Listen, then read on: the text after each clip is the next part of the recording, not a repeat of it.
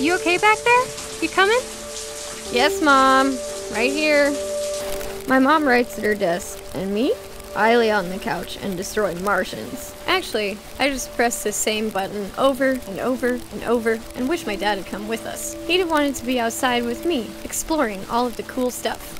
It was a wet, wet day where everything outside hid from the rain. A boring, useless day.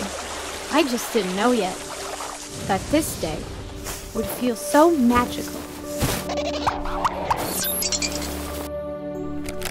On a magical do-nothing day.